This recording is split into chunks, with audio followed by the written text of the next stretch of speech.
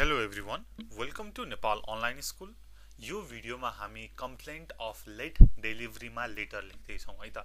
अब अहिले online shopping छ हैन, त्यसपछि फुड डेलिभरीको कुरा आउँछ, हरेक प्रकारको सर्भिसेसहरु चाहिँ डेलिभर हुन्छ नि त हैन। अब त्यो क्रममा चाहिँ केही तपाईले एउटा सर्भिस अथवा केही गुड अर्डर गर्नुभएको थियो तर लेट डेलिभरी भयो, अथवा तपाईले अर्डर त गर्नुभयो तर डेलिभरी नै भएन हैन। यस्तै गरी डेलिभरी त भयो तर तपाईले भन्नु भएको लाइक दुईटा पिज्जा भन्नु भएको थियो भनेदेखि एउटा पिज्जा मात्रै डेलिभर भयो तर तपाईको जुन पैसा तिर्नु पर्ने छ त्यो चाहिँ तपाईले दुईटै पिज्जाको तिर्नु भयो हैन।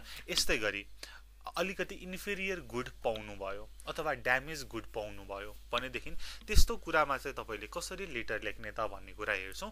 र आज हामी यो भिडियोमा चाहिँ लेट डेलिभरी, तपाईले डेलिभरीको लागि अर्डर गर्नु भएको थियो तर एकदमै लेट आयो त, अब तपाई चाहिँ उनीहरुको सर्भिसबाट अनस्याटिस्फाई हुनु भयो भनेदेखि चाहिँ लेटर लेख्नु पर्यो। कसरी लेख्ने भनेर हेर्छौं।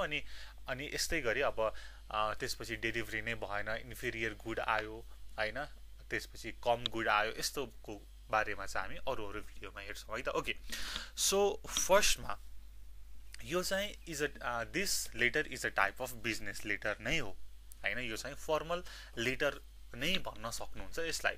तपाईले यसमा वेग हुनु परेन, सुगर कोट गर्नु परेन, टु द पोइन्ट कुरा गर्नु पर्यो, ठ्याक्क पोइन्टमा बसेर कुरा गर्नु पर्यो है त। ओके, अब फर्स्टमा तपाईले के गर्नुहुन्छ त भन्दाखेरि के लेख्नुहुन्छ त, give information of your order and mention the delay. फर्स्टमा तपाईले तपाईको अर्डरको बारेमा कुरा गर्नुहुन्छ र त्यो चाहिँ डिले भएको थियो भनेर चाहिँ भन्नुहुन्छ है त।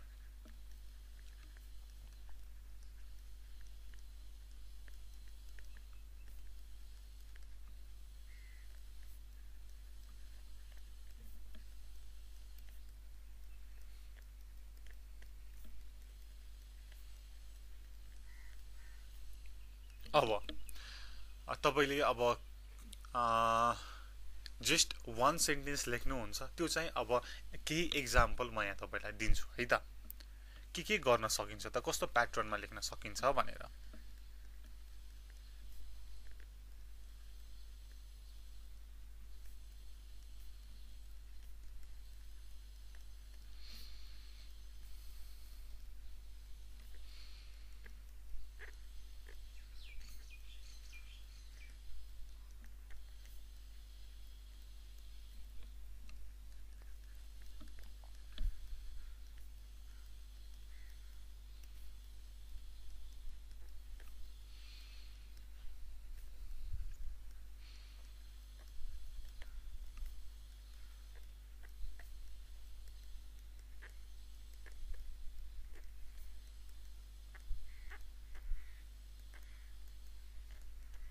Okay, first on November 4, we placed an order with you for 5 dozen pairs of 24 karat white gold bracelets to be dispatched immediately. हामीले November 4 मा 24 karat gold को 5 dozen pairs चाहिँ हामीले अर्डर दिएका थियौं, त्यो चाहिँ इमिडिएटली डिस्प्याच होस् भनेर भनेका थियौं तर अहिलेसम्म आइपुगेन भनेर भन्ने है त। जस्ट अरु एक्जाम्पल पनि दिन्छु म।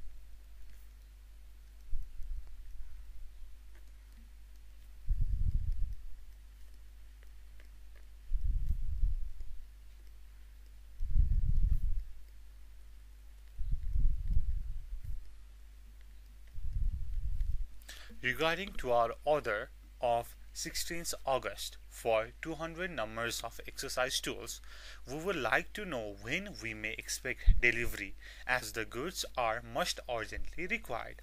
अब यो लेटर चाहिँ हाम्रो 16 अगस्टको अर्डरको हो। हामीले 200 वटा एक्सरसाइज टुलहरू चाहिँ अर्डर गरेका थियौं जुन चाहिँ हामीले डेलिभरी एक्सपेक्ट गरेका छौं छिटै नै। तर यो गुडहरू चाहिँ एकदम हामीलाई अर्जेन्टली चाहिएको छ। यसमा चाहिँ के भएको हो त भनेर चाहिँ हामीले लेखेका हौं भनेर भन्नु पर्यो। सिमिलरली अर्को एउटा एक्जाम्पल,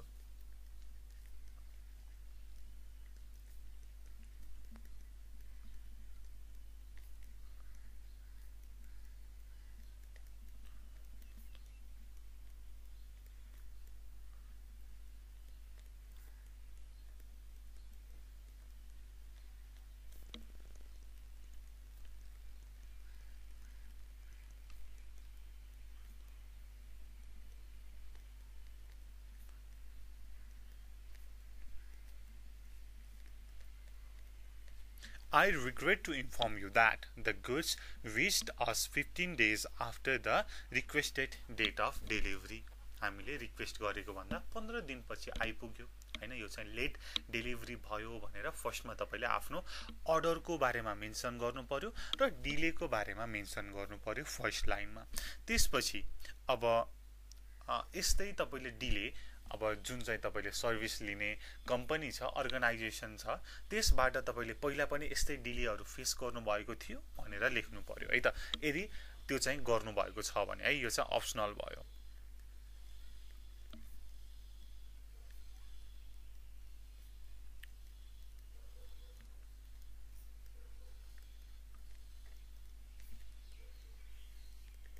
यदि तपाईले पास्टमा पनि त्यही कम्पनीबाट डिलेहरू तपाईले फेस गर्नु भएको छ भनेदेखि त्यसलाई पनि मेन्सन गर्नुस् भनेर भन्छ है त। ओके,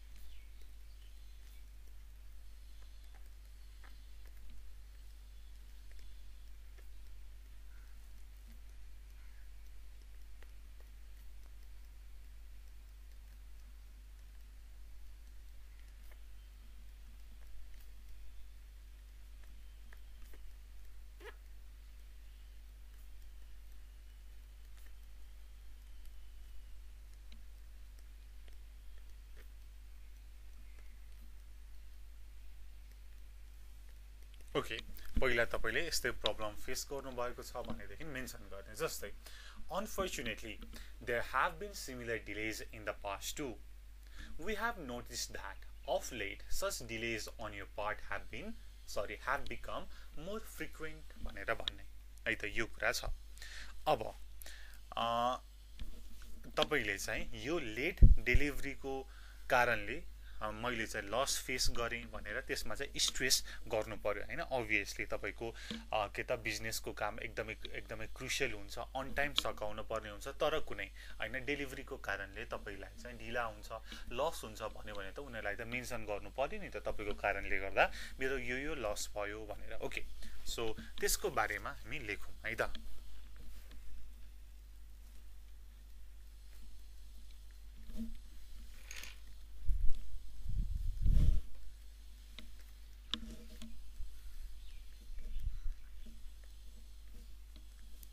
अब example को लागि,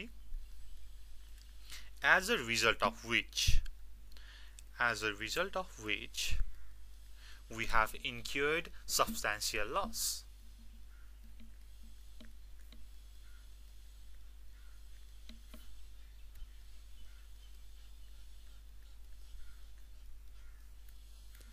यस्तै गरी next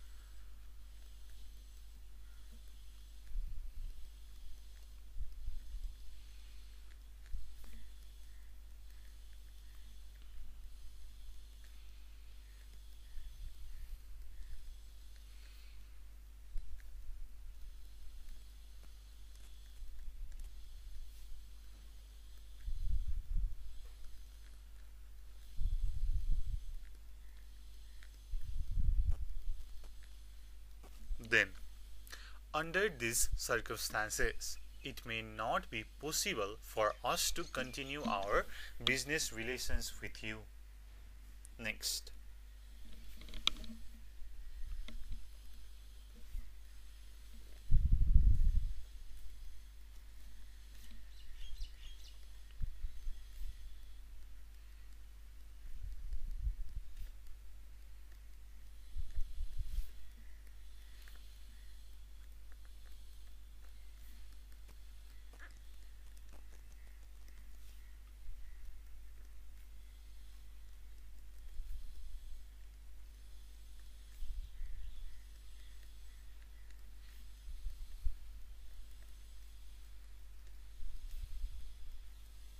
Okay, next ma.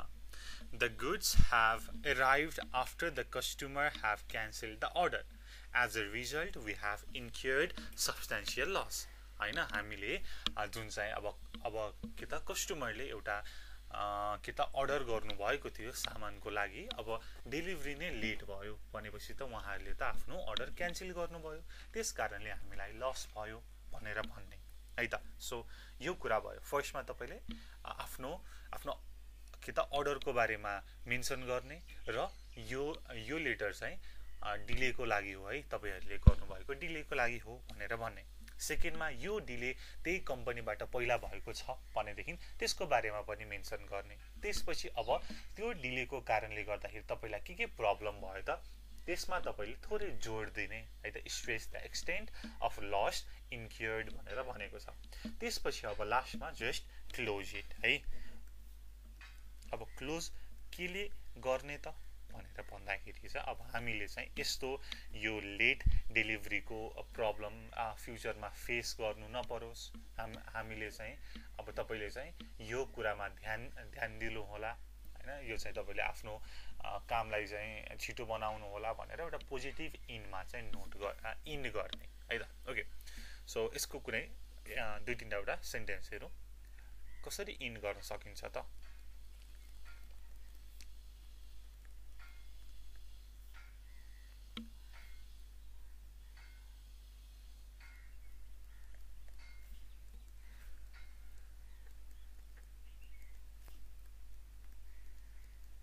We hope not to have an occasion to complain in future भन्न सकियो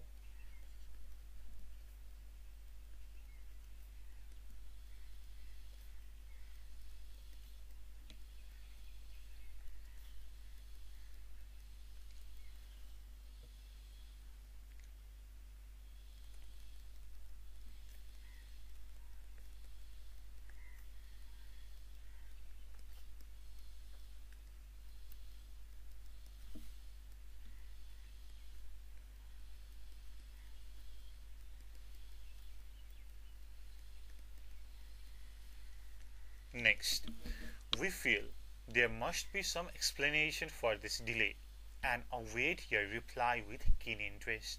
अब यो तपाईले डिले भनेर मेन्सन गर्नुभयो यो डिलेको लागि तपाईसँग केही एक्सप्लेनेसन त छ होला हैन गाडी बिग्रियो अथवा प्रोडक्ट नै टाइममा आएन भन्ने कुनै एक्सप्लेनेसन छ होला र तपाईले हामी चाहिँ तपाईले यो कुरामा इन्ट्रेस्ट दिनुहुन्छ यसको रिप्लाई गर्नुहुन्छ भनेर वेट गरिरहेका छौं भनेर भन्ने है र अब नेक्स्ट हेरौं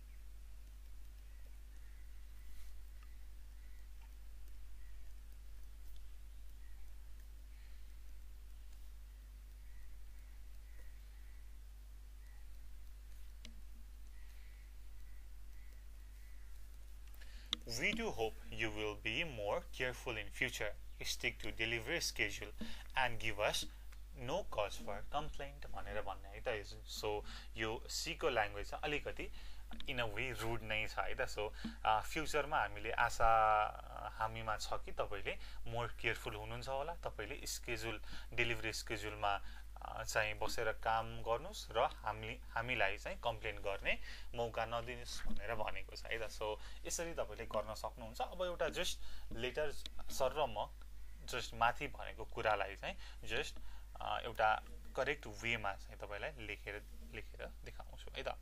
सो केही गर्नु परेन, फर्स्टमा तपाईले के गर्नु पर्यो त, कम्प्लेन लेटर लेट डेलिभरीको लागि लेख्दाखेरि आफ्नो अर्डर कुन चाहिँ अर्डरको बारेमा लेख्दै हुनुहुन्छ त, कुन चाहिँ अर्डर ढिला आएको हो र त्यसको बारेमा लेख्दै हुनुहुन्छ भनेर मेन्सन गर्नु पर्यो र त्यो अर्डर लेट आएको छ भनेर भन्नु पर्यो हैन। र सेकेन्डमा के त, अब त्यस्तो प्रब्लम तपाईले त्यही डेलिभरी अफिस छ त्यसबाट पहिला फेस गर्नु भएको छ त्यस्तै प्रब्लम भनेदेखि मैले पास्टमा पनि फेस गरेको थिएँ, यो चाहिँ तपाईले एकदमै फ्रिक्वेन्टली यस्तो प्रब्लम दोहोऱ्याइरहनु भएको छ भनेर भन्नु पर्यो।